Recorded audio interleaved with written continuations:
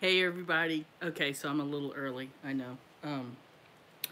And I was gonna sit down and start weaving and talking, but I'm winding a stick shuttle, and it's from the skein. I don't know if you can see. See right there? Yeah. And it's kind of a tangled mess.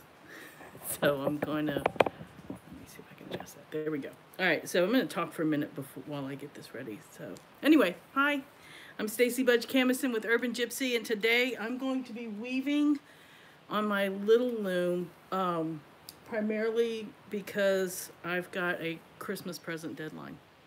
I'm going to make some little woven pouches, zippered pouches, to house, instead of wrapping, using like gift wrap or gift bags for some little small gifts for my family. Anyway, so that's what's going on today. And I hope you guys had a great Thanksgiving. What I wanted to talk to you about today too, while I was weaving, but it's going to be while I'm winding this for right now, is I went and saw this awesome fiber art show in Philadelphia. So if you guys are anywhere near Philadelphia, it's at the Philadelphia Museum downtown, and but it's in the Perlman building, which is across the street. Oh, there, sorry. You see my big old finger? It's not doing that. Okay. Anyway, so it's at the museum, and it's called Off the Wall, and it's a lot of wearable fiber art. And and I put pictures. I took so many pictures of the pieces. It was kind of a small show. It was only 3 rooms, so it wasn't overwhelming to go see. And I put pictures on, if you look on my Instagram, I did an Instagram stories, but saved it to my highlights. So it's called Inspiration. And there's some images from there. There's also, I put pictures on my UrbanGypZ. Was it on my UrbanGypZ? It might have been. If it's not on UrbanGypZ, then it's on my personal page. But you know what? I'll make sure to put it to UrbanGypZ. Anyway, the pieces were just insane. They were so beautiful. The first room, there was a lot of freeform crochet. Now, most of the pieces that were in this exhibit, I'm getting all tangled. Hold on. Most of the pieces that were in this exhibit were from, oh, it's getting so tangled. Hold on. Okay, we're from the 60s and 70s and maybe a little bit of the 80s. And it was all about freeform expression and breaking the rules as far as any of the any traditional weaving or crocheting or dyeing goes. And there was all kinds of mediums. There was silk painting, a lot of jackets. There was some machine knitting. There was some regular, some freeform crochet, and a little bit of leather, a little bit of, it was just some quilting. It was just an amazing show. Anyway, it's really inspirational. Came home just inspired. So then yesterday was the art opening for the Reclaiming Her Time show, and I'll put a link to that exhibit in the show notes. That's in the Research Triangle, and it's going to be up for another, they said another week, but it might be up for another 2 weeks. They're all very bright light reflection in the background. Wait, hold on, let me see. Very bright light are reflected behind you. Yeah, it's that. Yeah, that's my light. But that's going to be necessary when I sit down at the loom. So I'm just going to stand in front of it for now. Anyway, so what happened is the show, it might go through, it was supposed to close next week, but it might extend through the following week. and it is I have a piece in that show, and it's all female artists. There's a couple of pieces of fiber art, but mostly it's painting. There's a couple of 3D pieces, and that show was really neat. But anyway, so yesterday was the open reception, and I got to meet the other artists. And it was really interesting because all those other artists were very different. I mean, everybody, each one was so very different from the other, but yet we all were making art that kind of presented some kind of statement. So it was really interesting to see, different artists have different aesthetics, different backgrounds, different personalities, but yet we all came together in this show, and it was a very cohesive show. But it was so interesting to meet the artists behind the pieces because we were all so very different. So I don't know who needs to hear that, but for me it was inspiring, because sometimes people, and I get this way, where I feel like as an artist or a fiber artist I should be, more avant-garde and more whatever, and that's just not the case. I mean, everybody comes to what they believe, and your visual language is based on your own personal background, and everybody's different. So where are you coming from? No, hold on, let me see. Where are you coming from? I am in Raleigh, North Carolina area. I'm just outside of Raleigh in Cary. All right, so I'm gonna switch the camera, and I'm gonna show you what I'm working on. All right, let's see if I can get it in an angle that's that's gonna be okay.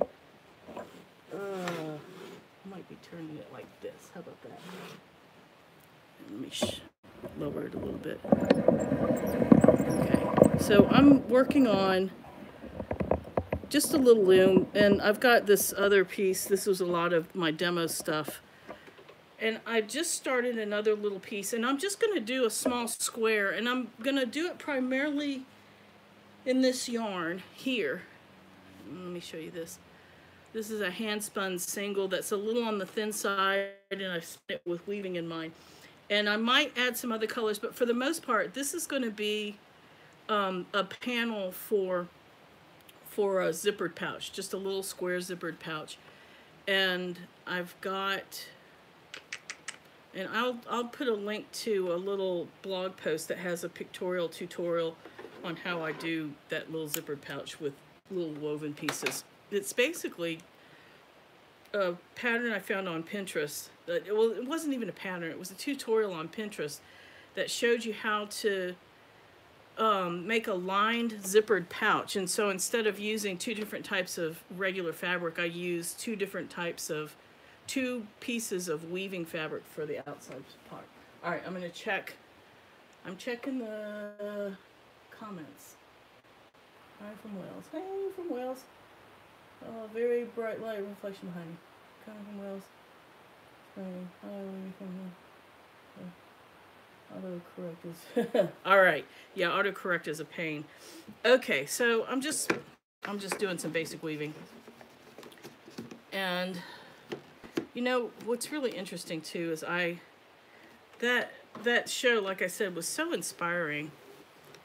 And what I'm gonna do is I need to sit down with my art journal and journal some of the inspirations. I mean, I took pictures of the whole show, but when I do my art journal, those inspirations turn into a little more, with a little more emotion and just reflection behind them. Because it's one thing to take pictures and post it, but when I art journal inspirations from stuff like this, it turns into more of the impressions and more of the raw feedback of what I know, or what hit me when I saw the pieces. So it was a really, really interesting thing. I love going to the Philadelphia Museum. I don't think I've seen a bad exhibit at the museum. I've seen a few. I saw Frida Kahlo there a few years ago. Actually, maybe it's more like 10 years ago. It was right, I think it was my first trip to Philadelphia. That was at the museum. And we've got an exhibit of Frida Kahlo here in North Carolina, but it's not the same as the one that came through Philadelphia. The one in North Carolina is more of a photo archive of she and Diego and their relationship, whereas the exhibit that I saw in Philadelphia was a lot of her paintings. So, I mean, they had a few of the paintings in the other one, but in the North Carolina one. And that show's still going on through January. Now the show, the wearables show, the off-the-wall show, oh, let me turn this down. Okay. The off-the-wall show in Philadelphia, that's going through May. So there's, if you guys, any of you guys find yourself in the general area before mid-May, go see that show.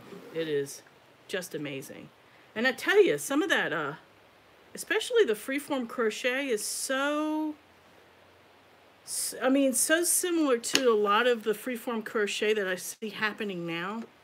I mean, there was a distinct, I mean, now granted the yarns were different. I mean, you know, yarns from the 70s and yarns from today are very, very different in colors and textures and just in general, but a lot of the techniques, it was just very interesting. So anyway, I'll put a link to my Instagram and you can check it out. It's in the, like I said, the highlights. There's some images from that. And I also found the dyeing stuff really, really cool because I've been working with the shibori study group at the Weavers Guild and did a little shibori over the summer with an indigo vat. So that was fun. All right, you can see, you know, I love this because this is just one yarn and look how much texture that's popping out here. I don't know if you guys can see. Let me see if I can lower that.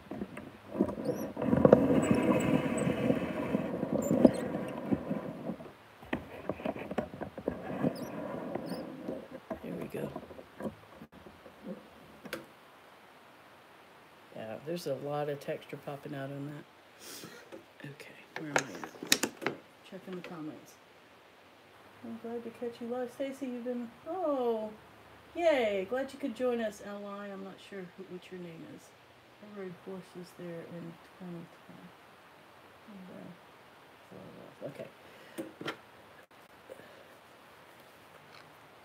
All right. Yeah, maybe I'll, but you know what? Maybe I will add a stripe of something contrasty right there. But I don't, well, do I want to break the yarn? I'm going to break the yarn, but I'm going to break it. I mean, this is kind of thick, so I want to be at a thin spot when I wrap it around the edge. All right, that's a good spot to break it.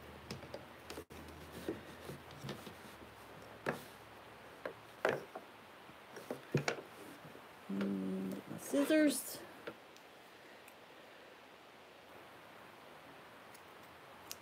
And I'm just going to tuck it around that end and lay it back across this shed here.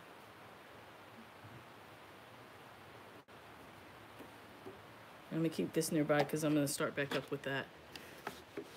All right. I'm actually going to do this kind of peachy color. I think that'll look really cool against that brown. I'll find okay, here it is. I'm gonna use this thin one because this is a little more, the Sayori boat shuttle is a little thinner.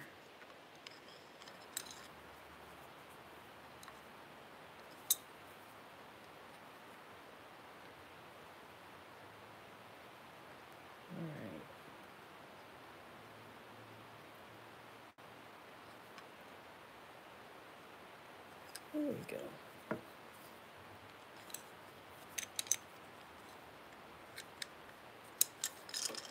All Okay, so since I ended that one over here, I'm going to start this one on this side.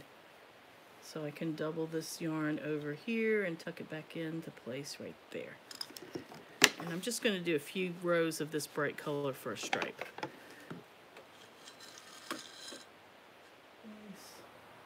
Stacy, is that cotton lace on the edges at the top and bottom? This actually is a single ply merino wool, and it's kind of, I used to sell this stuff. I used to get it from Uruguay. So it's related to what you see Malabrigo, but it's just a little single ply wool lace. But cotton definitely would work at the edges here.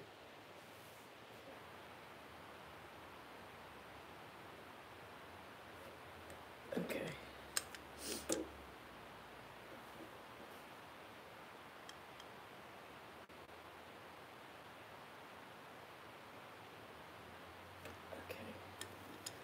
I was just checking the comments. All right. Yeah, as far as the edge stitch, because I did a hem stitch here. And I'll put a link to the video where I show you how I do the hem stitch if you haven't seen it already.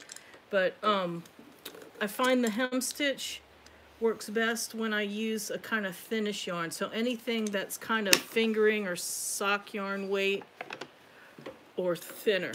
And cotton's actually a really good, cotton weaving yarn is a great thing to start or end with. And I try to make sure it's not terribly textural or fancy or anything like that. Just a very, very basic. A lace yarn works wonderful. But yeah, I need cotton weaving yarn. Anything that's not terribly thick. I mean, I guess you could do it with like an Aran weight, but I think then it gets a little bulky where you're stitching it into the ends there. All right, so I want to make the stripe thick enough to where it's not going to look like another little piece of yarn, I think.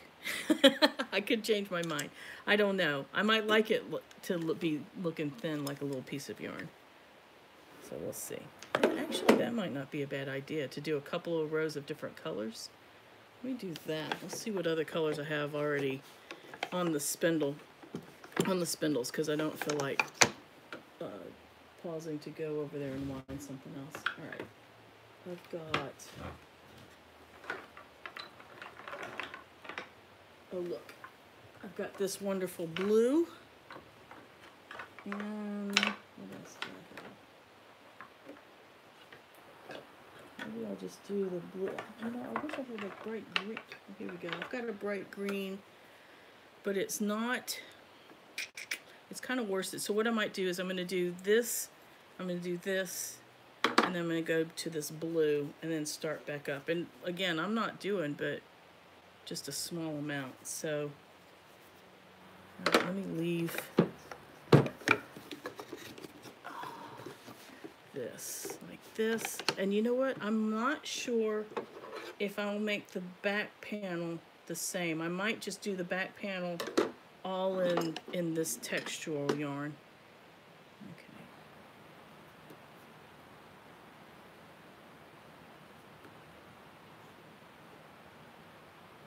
I'll lay that across there. And this actually uses this big fat boat shuttle. I don't think I want to do that. Okay, so I'm just going to run this spindle through there, but you know what? I'm going to advance the warp a little bit to give my, to make it to where my shed opens up just a little bit more. Okay.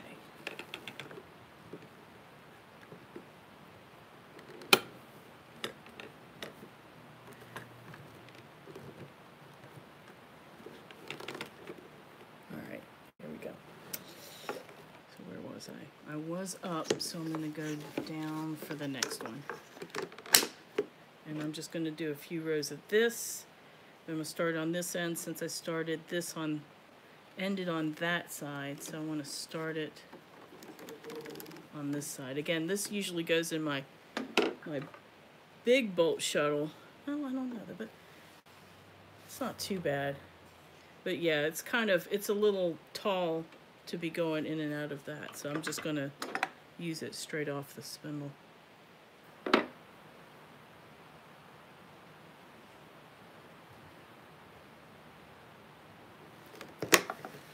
And again, this is for a little zippered pouch, and I'm going to put the link to the blog post. It's a Wordless Wednesday blog post from a few years ago where I made a zippered pouch with some small weaving.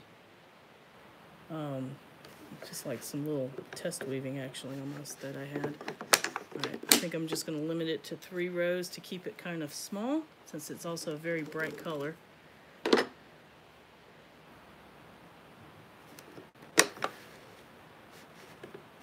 That's about right. I'm going to put it here. Oh. Yes, we enjoy all you guys and all the crafting and supplies and workshops you have. Oh goodness, now wait, where did you say you were from? Barefoot Spinner. From Wales. Okay, got it. Yeah, you'd think that, because Wales, I imagine Wales would have a really large knitting community, but it might be. I had a friend who went to Germany and was thinking she would be able to go to all these yarn stores, and she just said she was not finding them. So I don't know where. I guess I don't know. Do people spin their yarn? Oh wait, I want to put this in my boat shuttle. I don't need to do it this way.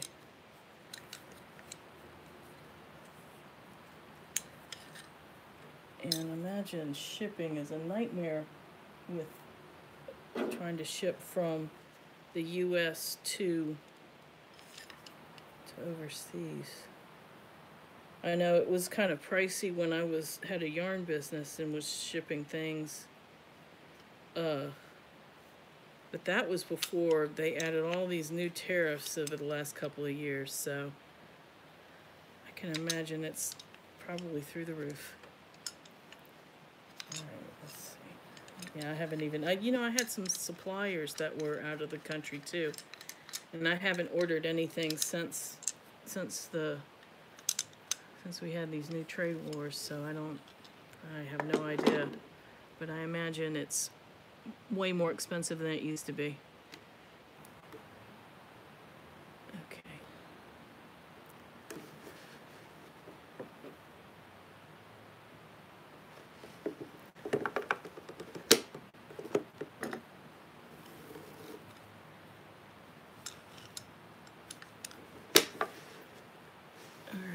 Yeah, oh, I like that. Okay, so I'm just gonna keep it just kind of small because I just want a little tiny pop of color.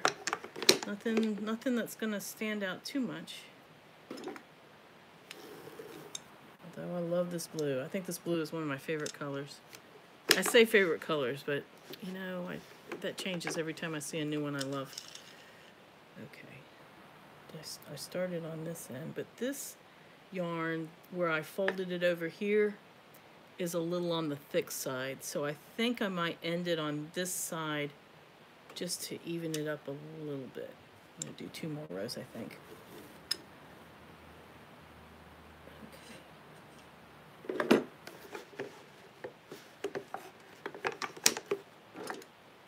There we go.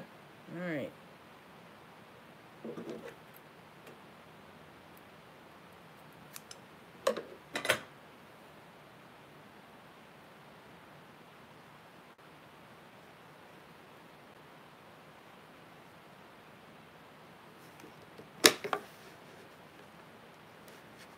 Okay, so it's just a little short area, but I think it's going to be good. I'm going to get this out of the way, and I'm going to start back up with this yarn, and I'm going to start it, again I'm going to start it on this end because I think this is adding so much bulk over here that I think it's going to be okay if I add it on this end. And this time I'm usually adverse to making anything super stripey, but I like this intentional stripe.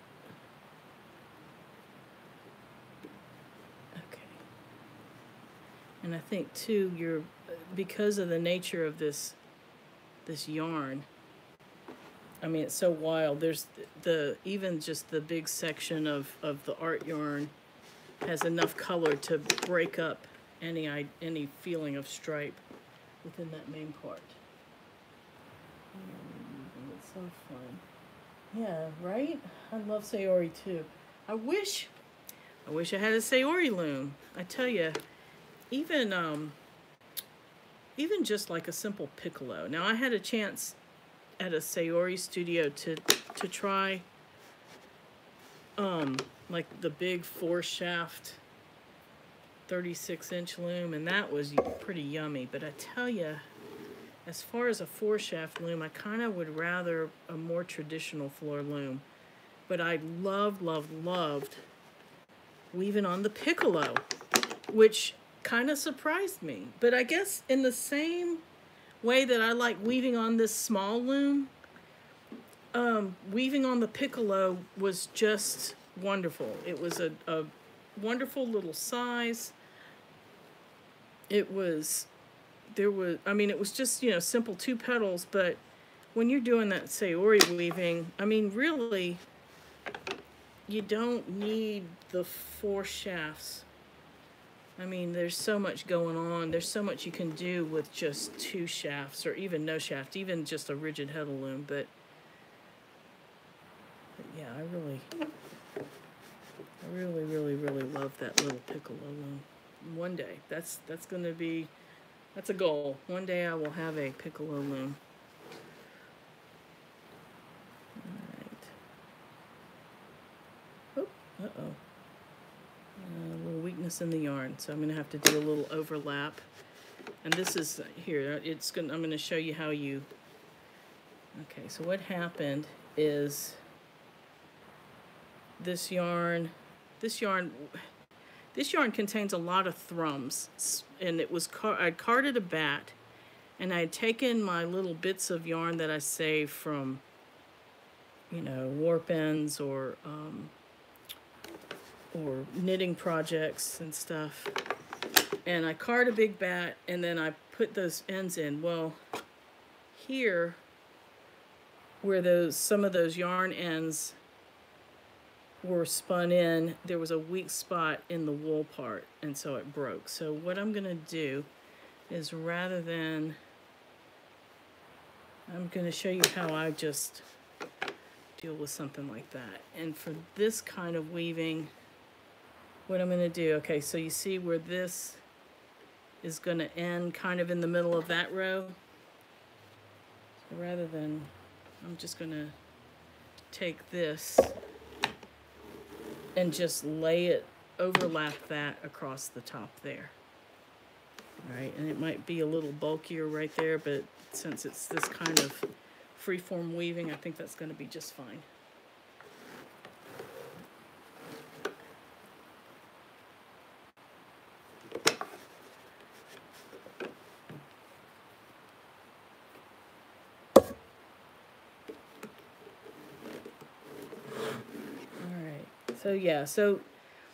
So this kind of art weaving, like I said, I carded a bat, and I just used a lot of remnant fiber and remnant yarn, like I can see right here. I don't know if you guys can see that right here. That's like a little bit of ribbon right there. So that's, I mean, just lots of just remnant fiber that I cut into bits, and I sandwiched between layers of wool. And we're getting almost to a square. And made this crazy bat. And then just spun a relatively thin-ish. There's some thick and thin areas. But spun it thinner than I would spin for knitting. Because I like the contrast between, you know, a kind of thinner yarn and then the textures that pop out from the remnant fiber. So I spun this with weaving in mind.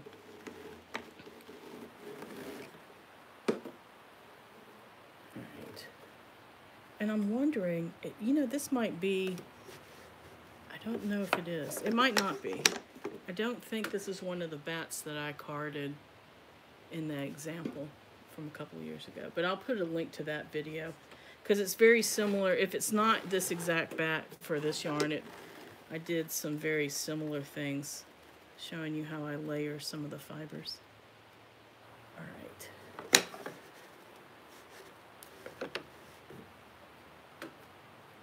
Let's see. I'm going to do just a few more rows. I might need to advance it for a minute, though. All right, I'm going to check and see.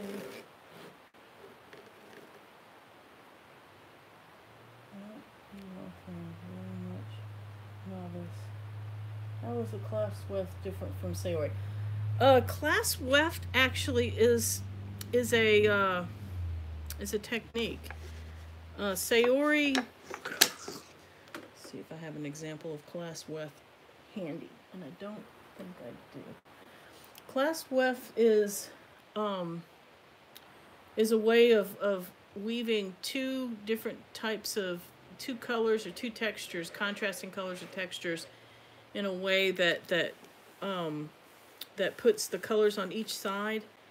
And it's a technique that's used within sayori weaving. Sayori weaving is kind of like, it's like a freeform weaving, but it's specific to a sayori loom. And there's some other, you know, philosophies that's behind, you know, the sayori trademark. And I'll put a link to another video that I did very recently where I talked about the difference between sayori and freeform weaving. And it explains it a little bit better. But there's a lot of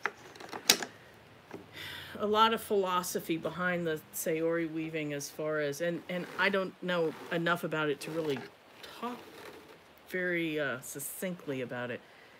But I know a lot of it has to do with being with the inspirations of the moment and dropping into your heart and just, I don't know, just kind of letting the materials and just your intuition guide you. And it's similar with freeform weaving, but again, and it's probably very, very close to the same thing, but the biggest difference being that sayori weaving is traditionally done on the sayori loom, and there are certified sayori teachers. So to teach sayori, you know, from what I understand, you need to become a certified teacher to be able to use that name. So, all right, so I'm getting close to the square here. So what I'm going to do is I'm going to break this here. Where was I? It was down. Okay. And I'm going to loop it over that end yarn and tuck that back into here. All right, so I'm going to pick up that same color of dusty mauve yarn. Yes, here it is. Okay, so this dusty mauve yarn. And I'm going to do that little end piece. Okay. Confusing. I agree. Japanese aesthetics are rooted in philosophy. Okay. Yay. Is sayori a new concept of ancient? That's a good question. I know that the woman who is like the I guess invented it. I mean, she just recently died. So, and she died at she was over 100 years old. So I don't know that it's necessarily rooted in anything super ancient. I know that the looms themselves lend themselves to there's a lot of innovation in the looms that make it easier to sit down and weave, and that being that you don't spend as much time warping the loom, which is a big plus, because I tell you, sometimes, I mean, these little looms are easy to warp quickly, but sometimes, like a floor loom, it can take me 2 to 3 days to warp that, depending on how tangled my warp gets. But But a lot of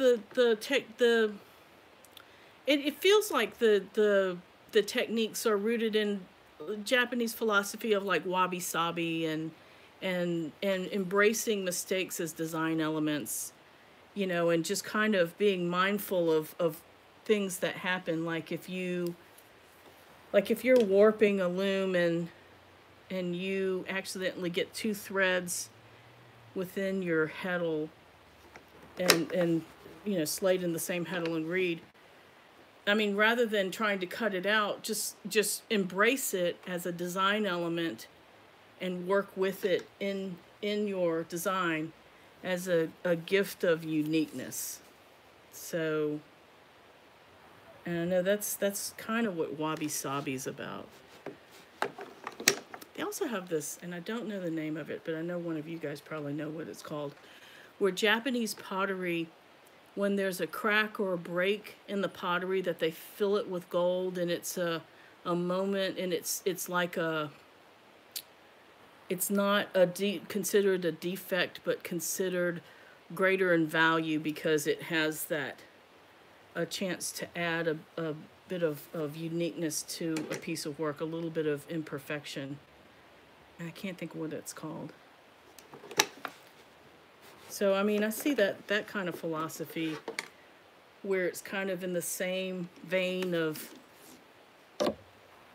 working, you know, and I guess, you know, the same thing with Freeform. I mean, you know, as I look at this piece, you know, this yarn where I doubled it over the end, you know, makes it not a perfect line, but I think I'm okay with that because also there's so much imperfection when it comes to the textures here.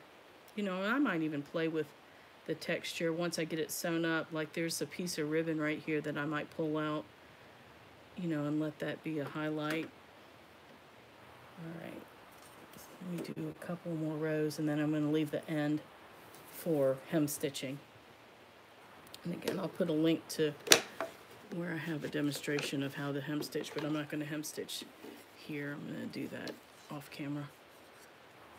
All right, let me check questions again.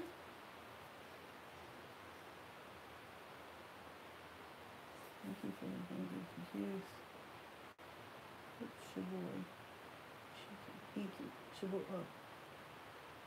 I love the philosophy. I wish people were more like that with themselves and each other. Yeah, I agree.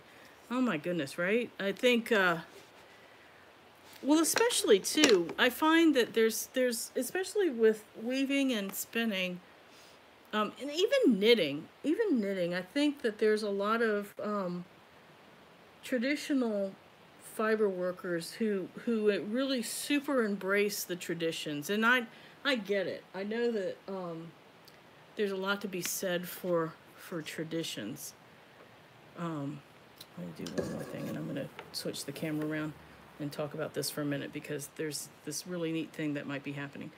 Okay, so yeah, I kind of wish that they would embrace that as well, because I think people get so hooked into the traditions and the patterns, but yet if you look at, like, take knitting for instance, if you look at ancient old information about knitting, that they didn't often use patterns. I mean, when you get back to like history of knitting, a lot of it is just prevalent. I mean, it's stuff that they knew. Okay, so I'm gonna switch this camera around really quick.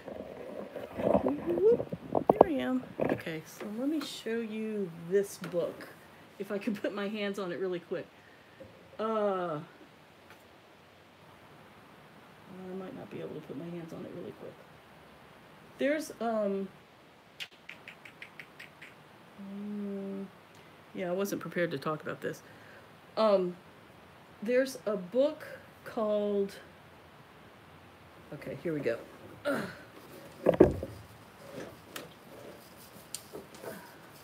This is the book. Ethnic Knitting Discoveries. Okay, so this book is by Donna Drukanis. Gosh, I'm sorry, Donna, if I'm slaying your name. Anyway, she wrote this book, and it's based on on another book that's one of my favorites that I probably can't put my hands on again either because it's probably sitting somewhere else. I'm looking really quick. If I don't see it right off the bat, then I'm going to talk without it. Okay, so this book is based on another book by Victoria something or other Gibson. And it talks about, and the book talks about, the original one, I think it's called Knitting in the Old Way, talks about how, and it's my favorite knitting book. So basically, knitting way back when, we're talking, you know, throughout the world. I mean, they talk about, you know, Estonian knitting, they talk about knitting, you know, in Great Britain, and knitting in you know, all kinds of places, Fair Isle, all these different places, Iceland, that they all had different ways of constructing sweaters that were just kind of based off of general measurements, and they didn't really go by patterns. They had different stitches that they would use, and they would piece it together, and they would just kind of knit to fit type of thing. And it's kind of the same. I feel like it's almost like fiber art coming full circle, because I know that there's a type of freeform knitting that people like Jane Thornley do, and I'm going to put a link to her information, where she doesn't use a pattern, but you're knitting with inspiration, and you're knitting to fit, and you're fitting the piece to your body as you work. So, you know, but in between these two techniques, there was an evolution of knitting that turned, you know, what was intuitive knitting into patterns. So Donna wrote this book, and it's based off of that other book, and it kind of takes the same ideas of taking just some basic patterns and making some sweaters, you know, based on traditional methods. So I think that's really, really wonderful. And she kind of makes it a little easier than that this book, breaks it down and makes it a little easier to understand than the Knitting in the Old Way. Because sometimes it took me a year to figure out exactly what that book was talking about. But she kind of makes it a little easier with these techniques.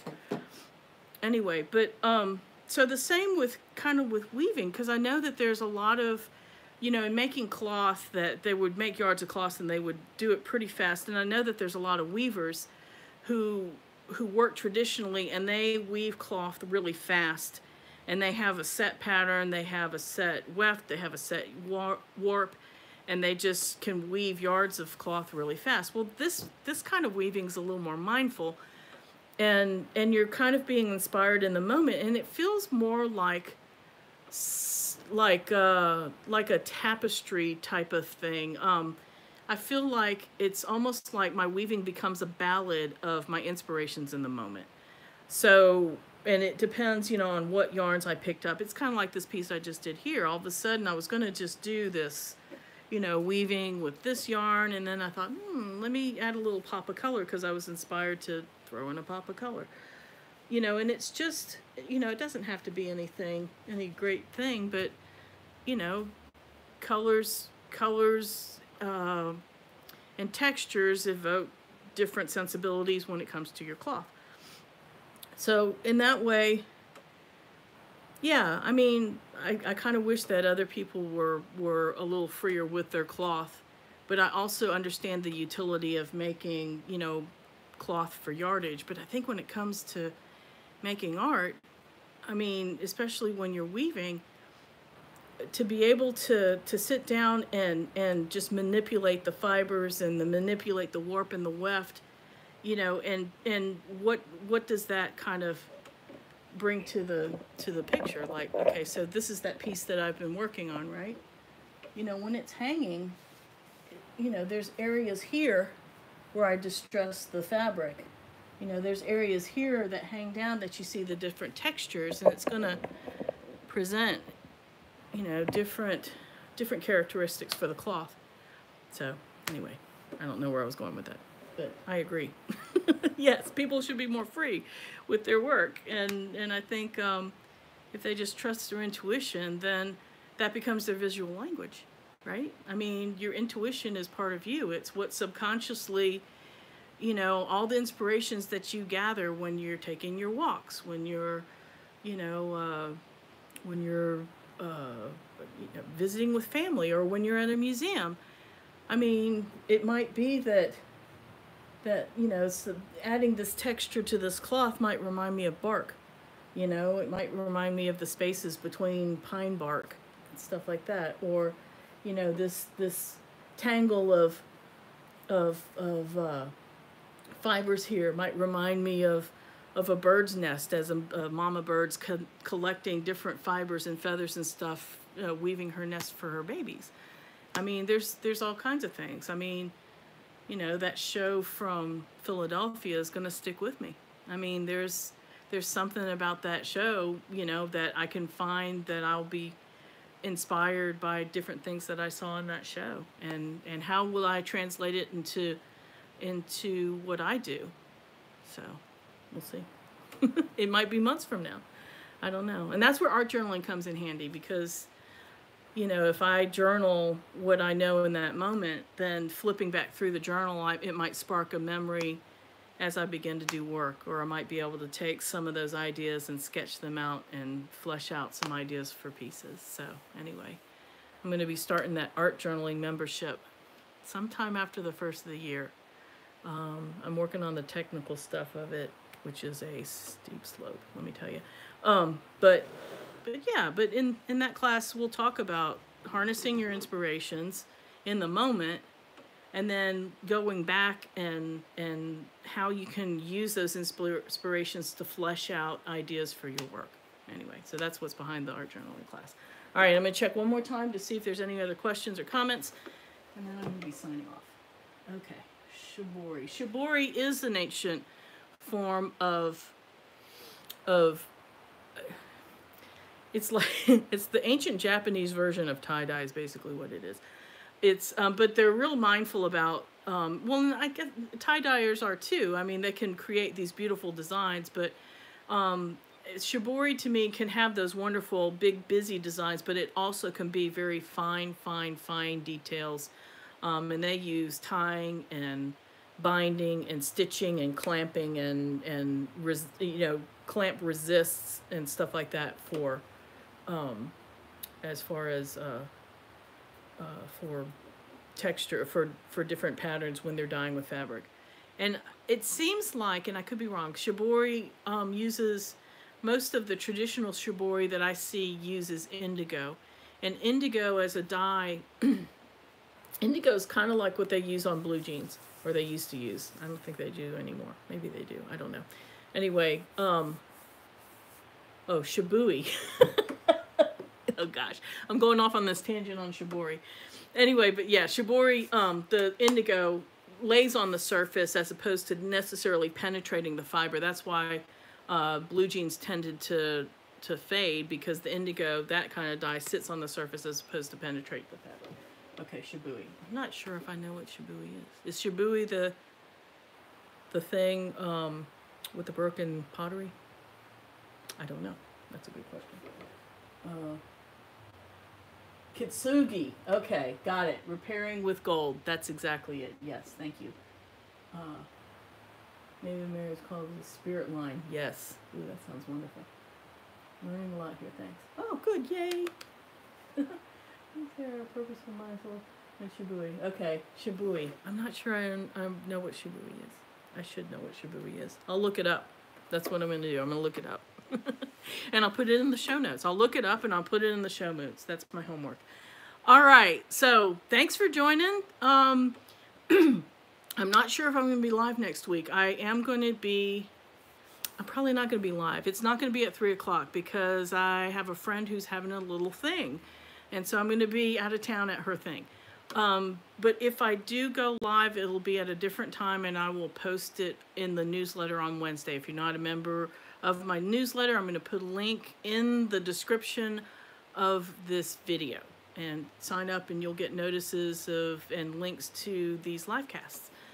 Otherwise, anyway, I'm Stacey Budge Camison with UrbanGypZ. If you like this video, please give me a thumbs up or leave me a comment. And if you're not already subscribed, then please subscribe to my channel. And I will talk to you. If it's not next week, it'll be the week after. Yay! Thanks for joining in. Bye.